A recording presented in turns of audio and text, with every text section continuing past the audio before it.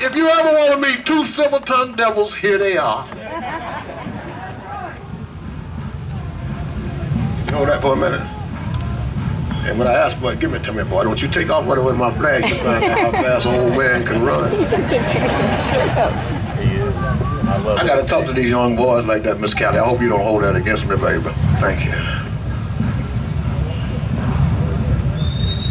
Dr. Michael Bradley, past commander of the Tennessee Division of Sons of Confederate Veterans. I am their flag.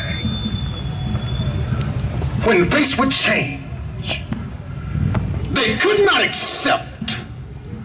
The mighty men of valor began to gather. Brothers, red, yellow, black, white, green, indentured.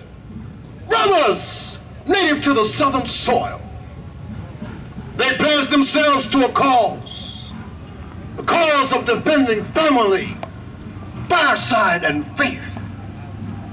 Between the desolation of war and their homes, they interposed their bodies and chose me, the Christian cross of St. Andrew, the first apostle of Jesus Christ, as their symbol.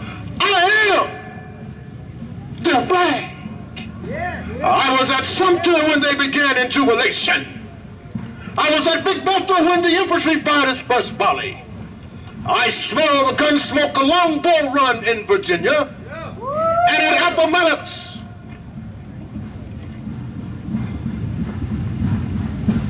I was a shroud for the body of Stonewall after Chancellorsville. Men ate rats and mule meat to keep me flying over Pittsburgh. I tramped across the wheat field with Kilper, Armistead, and Garnett at Gettysburg. I know the thrill of victory, the misery of defeat, the bloody cost of both. I, the Southern Cross, I am their flag. When Longstreet broke the lines at Chickamauga, I was in the lead. I was the last off Lookout Mountain. Men died to rescue me at Missionary Ridge. I was singed by the wildfire that burned to death the wounded in the wilderness. I was shot to tatters in the bloody angle at Spotsylvania. I, the Southern Cross, I was in it all, from Dalton to Peachtree Creek. And no worse place did I ever see than Kennesaw and New Hope Church. I am their flag. When the end came at Appomattox, when the last Johnny Reb left Durham Station, many carried fragments of my fabric hidden under their bodies. In the hard years of so-called reconstruction, in the difficulty and despair of the years that slowly pass, the veterans, their wives, their sons, their daughters, they loved me. They kept alive the tales of valor, the legends of bravery. They passed them on to the grandchildren, and they to their children, and my God, I hope they were passed on to you. I am their flag. I was rolling blood at Franklin, stiff with ice at Nashville. Many good men bade me farewell at Sailor's Creek.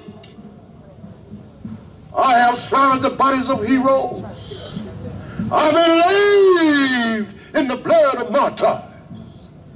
I, the Southern Cross, I am enshrined in the hearts of millions, living and dead. Salute me. I don't mean an old broken one-arm salute. Salute me with affection and reverence. Keep undying devotion in your hearts. I, the Southern Cross, I am history. I am heritage, not hate. Amen.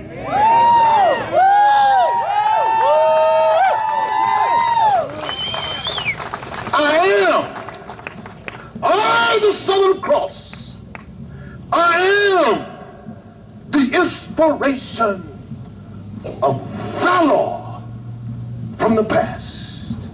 Look away, Dixieland. God bless you and God bless Dixie. Thank you.